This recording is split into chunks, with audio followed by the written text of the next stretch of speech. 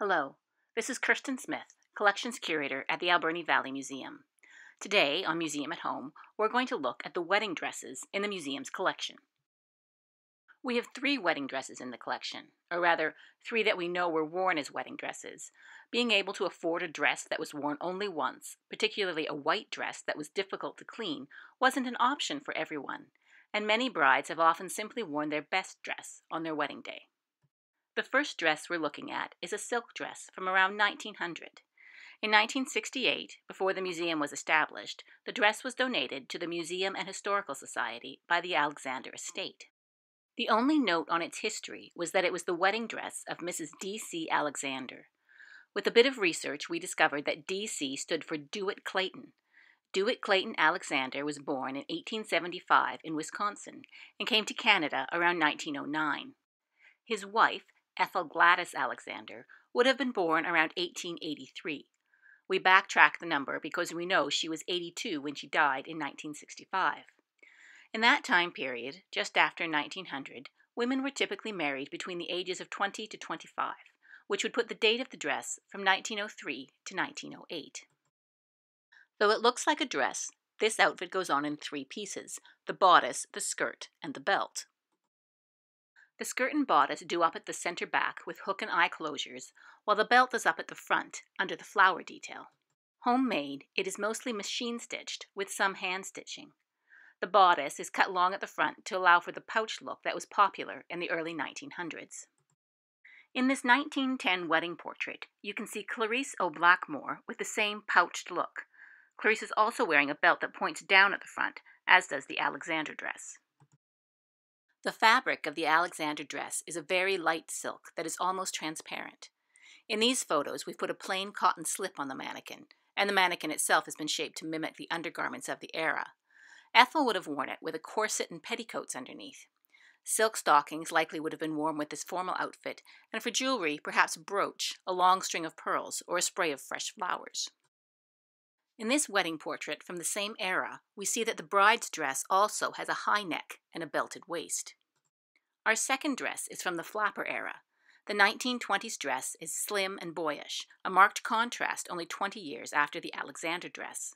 It was worn by Dora Osborne when she married Alf Plant on New Year's Eve in 1924. Dora was originally from Nanaimo, but came to Port Alberni in 1928, where she and her husband opened a bakery. Now you should know that we would never try on a piece from the museum's costume collection because historic textiles can be very fragile. However, before donating this dress to the museum, the family photographed one of Dora's great-granddaughters wearing the dress. It's made of silk georgette, which drapes nicely. Together with the drop waist, it gives the dress a long, straight profile, the boyish look that was popular in the 1920s. The dress has some simple decorations of lace and long pieces of velvet ribbon on the skirt and on one shoulder. The dress is so simple it's actually a bit difficult to tell the front from the back. As you can see in Dora's wedding photo, pictured with her mother and sisters, the dress was worn with evening gloves, long gloves that reach over the elbow, and a headpiece with a long veil. The headpiece, though not the veil, is also in the museum's collection, though it is quite delicate now, so we haven't photographed it on a mannequin. And though you can't see it in the photo, Dora's garter is also in the museum collection. This wedding portrait from 1923 also shows the straight flapper style with the drop waist. Throughout the 20s, we see shorter dressers with the boxy look of the dropped waist, though by the 1930s, we see skirts dropping to the ankle. Our final dress is from the 1960s. Joanne Askew made her own wedding dress during the summer of 1961.